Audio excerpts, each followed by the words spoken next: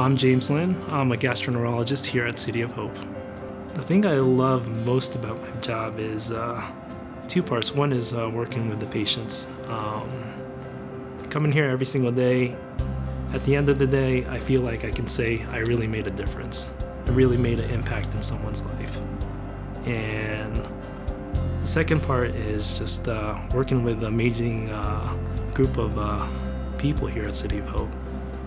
Not only from some really truly talented and amazing physicians, but the nursing staff, the pharmacists, the social workers. Everyone's just it's just a really fun group of people to work with, and the team effort here is just it's great to be a part of it. Gastroenterology is a unique profession in that we can do both diagnosis, staging, we can do therapeutic procedures, and also palliative procedures. So we're involved in every step of the patient's care, from the beginning to the end.